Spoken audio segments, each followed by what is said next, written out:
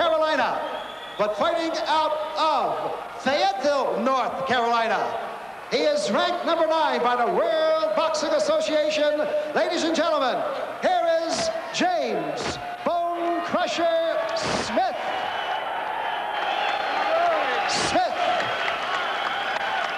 And his opponent in the red corner, wearing the white trunks with the black lettering. He weighed in at 233.5 pounds.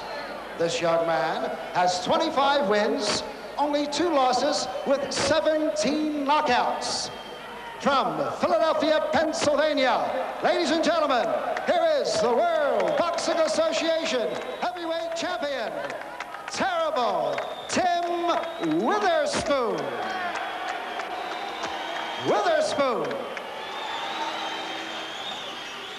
So we're underway then, and the final words from the New York referee Louis Barriera, who will not score.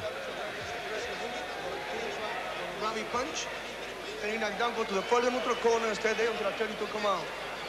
The 3 knockdown rule is on. Shake hand when the best time to my fight, and good luck.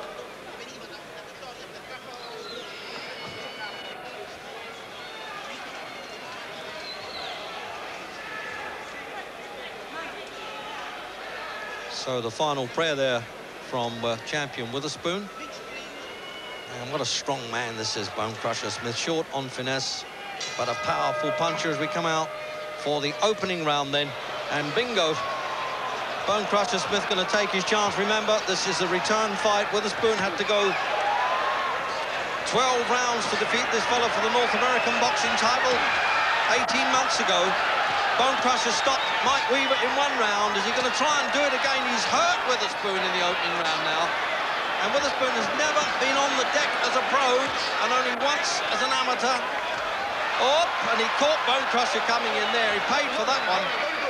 What an explosive start. Well, for a fight that was never going to happen, in the first few seconds we've seen enough, Jim.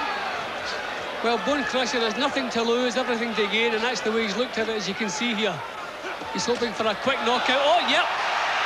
Witherspoon's legs have gone there. That was a good shot from Bone Crusher. Caught him bang on the chin. Witherspoon's in a bit of trouble here. One of the great turnarounds of all time, this is going to be.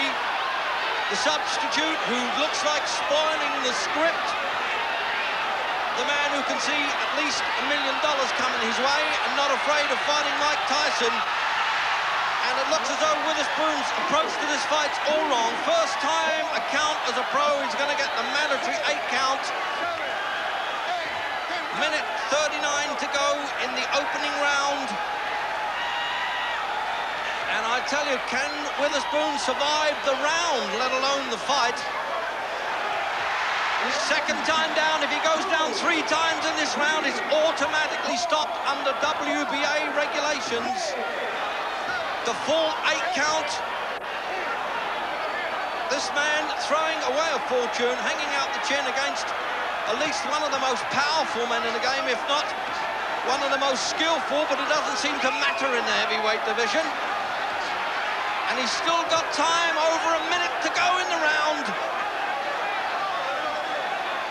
It's a wonder Witherspoon can cope, not having been on the floor before this. And now it's all over! With 49 seconds to go in the opening round. 3 knockdowns automatically, and that has got to be one of the most sensational turnabouts. The man who literally came from nowhere and stopped the champion, and in fact murdered him, Jim.